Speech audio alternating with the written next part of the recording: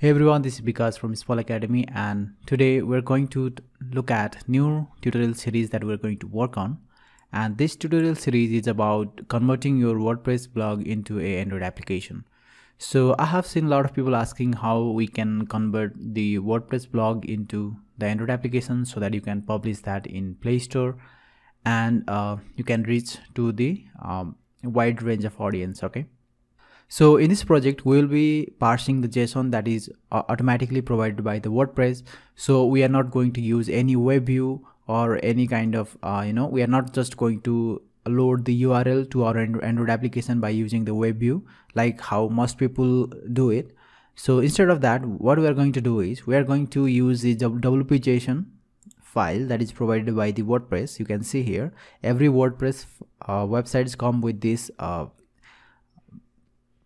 JSON files automatically. So all you have to do is access this URL and you can parse this post content and you can show that in Android application. So in this process, we'll also use a Volley to parse the JSON file that we have here, and we will extract the title, link, descriptions and content of the WordPress post, and we will display that in our Android application. So this is our Android application.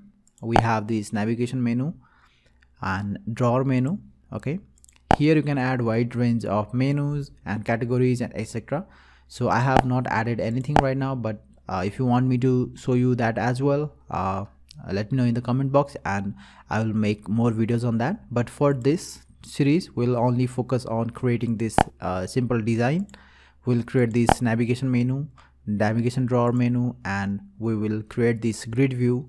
We will extract the data from this JSON file here and we will display that in details activity, and this is the details of our post.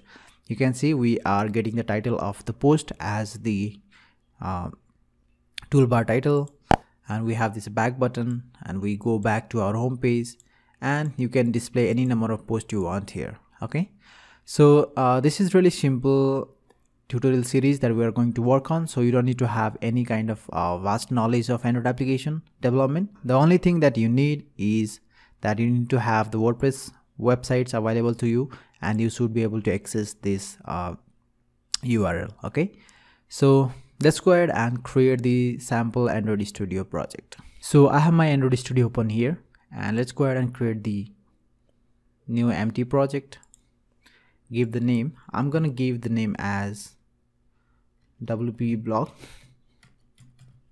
Okay, and leave everything else as it is and click on finish. So it's gonna take few seconds to build this project. Once that is done, we are good to go ahead. So we need this URL from your blog. So I assume that you already have a WordPress websites available to you. If not, you can use this same address here just to practice your Android app development skills, but I do not recommend that because this thing might not be available in the future, because if large number of people are accessing my website, it's going to get down, so it's going to use a lot of bandwidth, so I might not make it available in the future, so watch out for that. Otherwise, you can copy the same URL from here, and we're going to go to our Android Studio and go to resources file, and inside values we have this string.xml.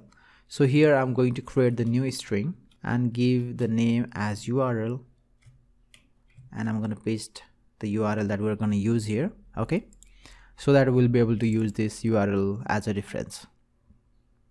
So this is our activity main, and now first things first, what we're going to do is we're going to create the navigation menu, that is drawer menu. Okay, so drawer navigation menu, and after that we will go ahead and parse the JSON file that we get from this URL here.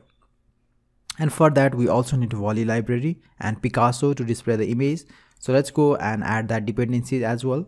So let's search Volley library and we'll get this developer.android.com websites where we can download, where we can copy the latest version of Volley. So copy this dependency.